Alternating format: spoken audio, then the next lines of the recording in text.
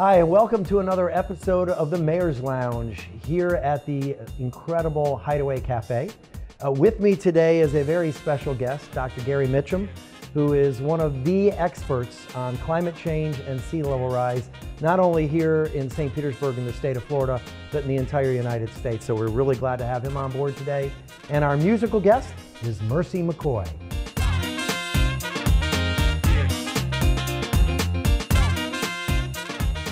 Gary, thank you for being with us today here on the Mayor's Lounge. So I know what you do, and obviously the work that you do is really important. But the people watching this, our viewers, may not know. So if you would tell us a little bit about your background, your experience, and what's your area of expertise? I probably shouldn't say this in St. Pete and working at USF, but I started out at Florida State. That's okay. But I made up my mind, and I went to a place called the University of Hawaii Sea Level Center. And we're using sea level to study climate change, particularly global scale, sea level rise sort of things, and El Nino. I was the director of the center a couple of years later and was there for 11 years. And then USF called, so I came here in 1996. And I've been working on similar problems, but maybe the new twist is trying more and more to do the translation to working with people like you in the city of St. Pete and also partners all around the state and trying what can we do to actually help plan for and adapt. I'm going to throw a softball at you here a little bit. Is our climate changing, and do we think human activity has something to do with it? Scientifically, it's a easy question. You know, the increase in greenhouse gases, which people will argue about whether it's human-induced or not, there's good evidence for that. Greenhouse gases are rising, which means the surface temperature of the Earth is increasing. As the surface temperature increases, most of that increase in temperature goes into the oceans. And warm water expands, so sea level rises due to the thermal warming of the ocean.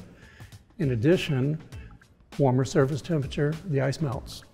And if this ice is on land, it means adding water to the ocean. I use an analogy with resiliency, and what does that mean? There's three parts of it. There's the assessment, which comes from the sciences, assessing the risk. This is looking down the road and there's a truck coming towards you.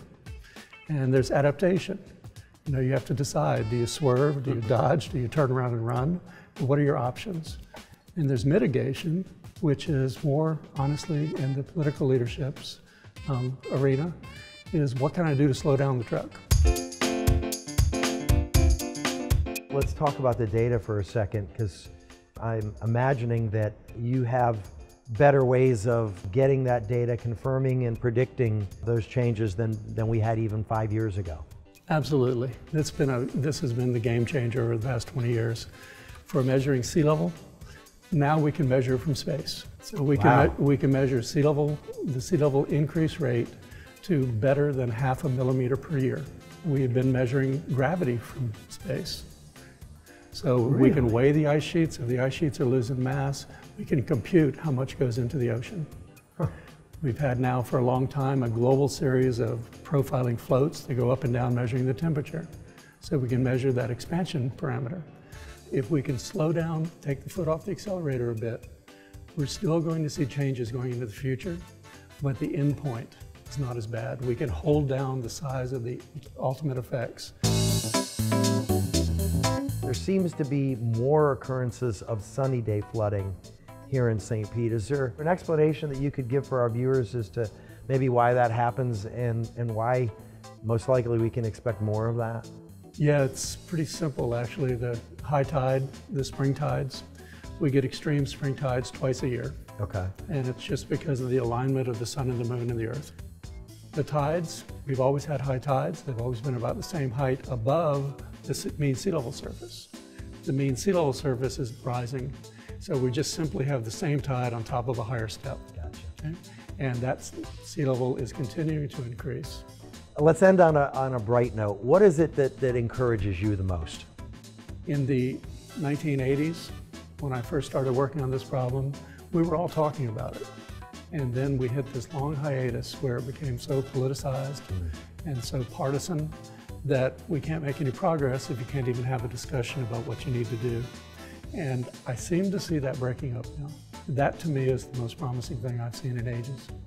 Fantastic. Well, Dr. Mitchum, thank you for being with us today. Thank you for everything you do for this community and for helping us really to do what we've got to do so that we're ready for the future and for this changing climate that hopefully we're going to slow that truck down and then get out of its way.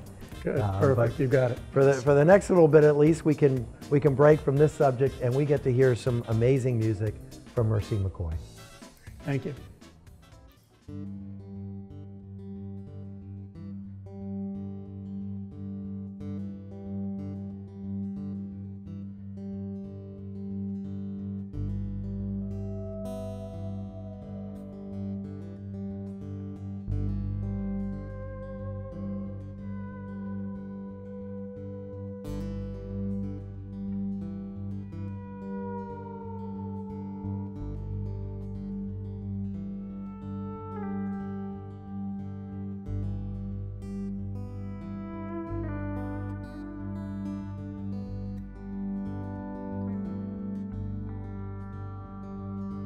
I don't think I'll go out like this.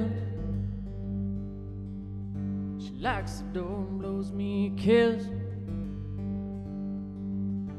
These are things I ain't ever seen. Something strange in the middle of a dream.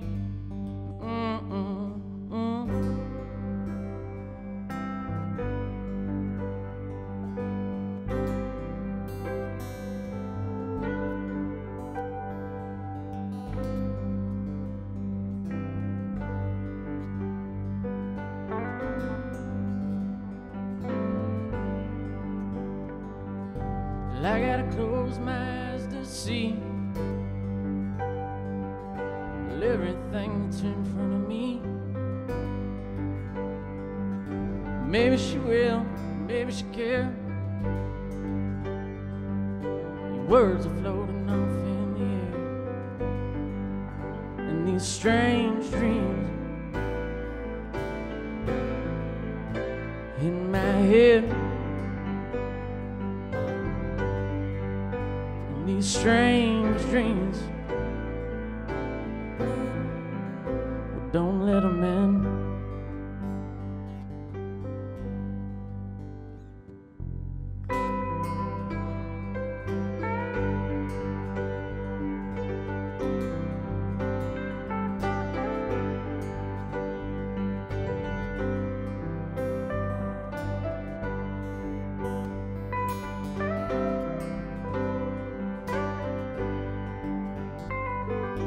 I've been drinking these ancient truths,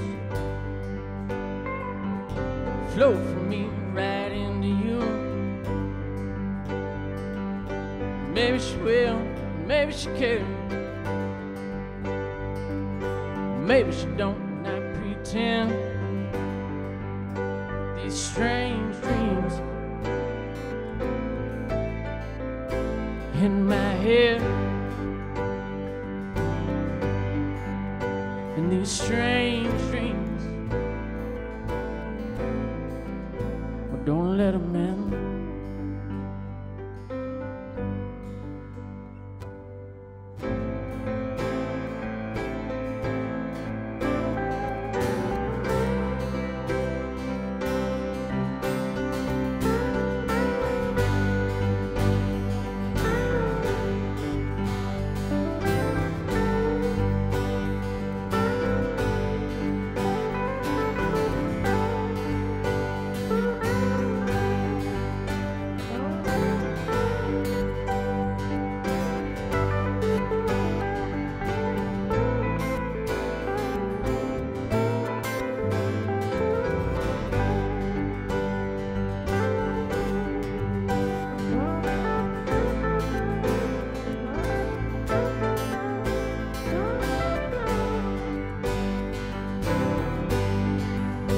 These strange dreams in my head.